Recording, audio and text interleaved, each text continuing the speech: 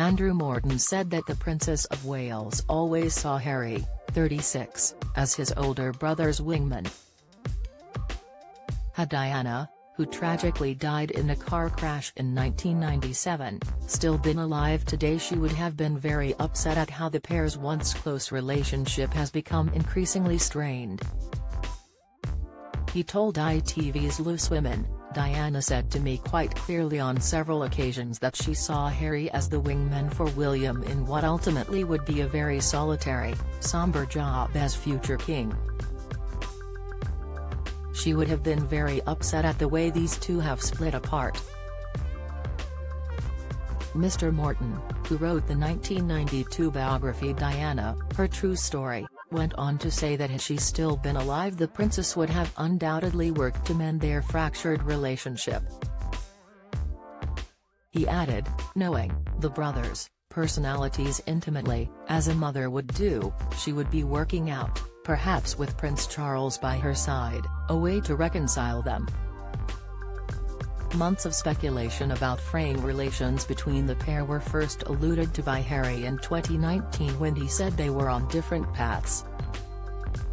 Within months, Harry and wife Meghan Markle, 39, stepped back as senior royals, in a move dubbed Megxit. They relocated to Canada, then Los Angeles in search of a private life.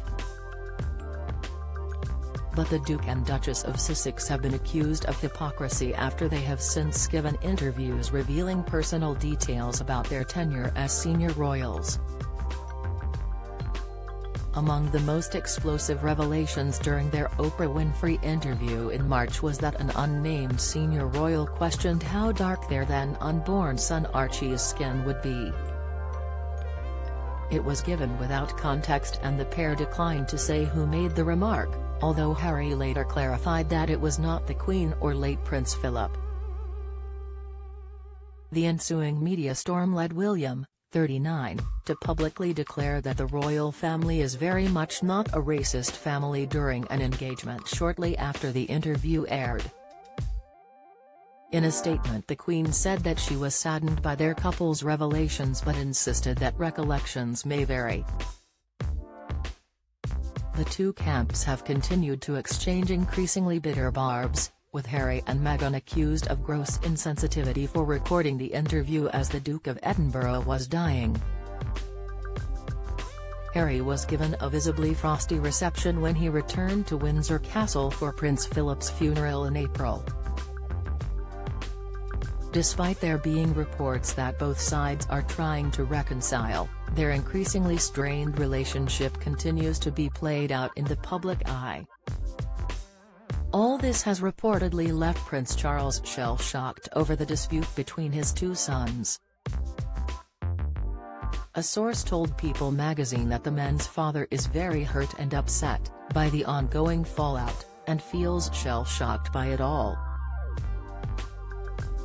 On Friday it was confirmed that the brothers will be reunited on July 1 to unveil the long-awaited statue of their mother at Kensington Palace Gardens, which would have been her 60th birthday. According to a statement announcing the statue's commission, the princes hope that the statue will help all those who visit Kensington Palace to reflect on their mother's life and her legacy.